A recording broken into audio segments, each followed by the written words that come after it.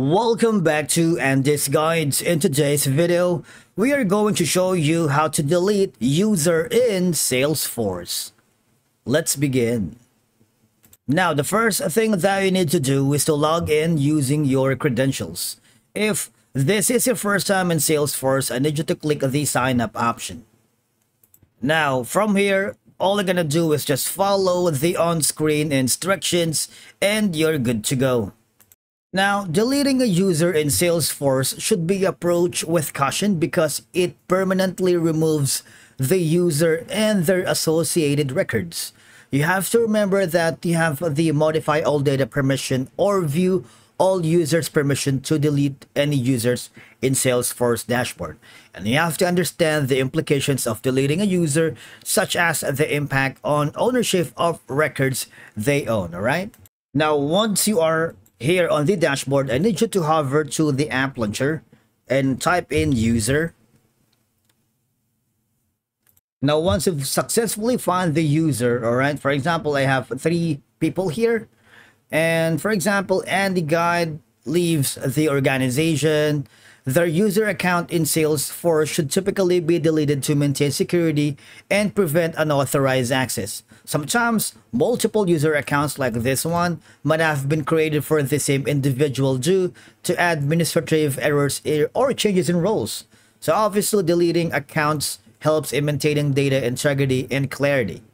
Now, for you to be able to delete that, I want you to click on it, and there's going to be an option that says, click on edit. All right, so here you have an option that says active. If you uncheck this section, this box, what will happen is, because this is an admin, this is my own. What I'm going to do instead is I'm gonna create a new user. We have a separate video on how to create a new user here, but essentially just go in the section, all right, and then I'm gonna create a new one. So if I were you, check our channel, how to add users in Salesforce, so you would be able to see the whole process. I'm not gonna show you, but instead I'm gonna skip this part. Now here, once I've added the new account, I'm gonna click on this one and click on edit. All right. Now, again, when you click on the active, if you uncheck that, what will happen is deactivating users removes them from sharing. You will still be able to transfer this user's records to an active user and view the user's name on the user's page. What will happen is this is basically deleting user in Salesforce. And of course, users who have been inactive for extended period and are not expected to return can be deleted to declutter user lists and simplify the user management processes, right?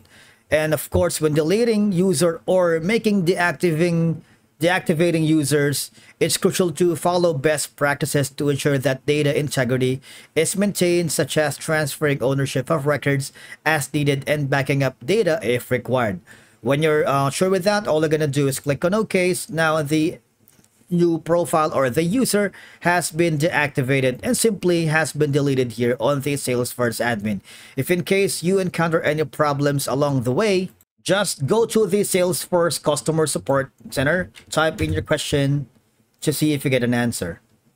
Alternatively, you can call this number here at the bottom and click on the contact support as well. And once you've done that, you would be able to get a hold of the Salesforce Customer Support, tell them you are having problems deleting a user in Salesforce. Thank you so much for watching. We will see you again in the next video.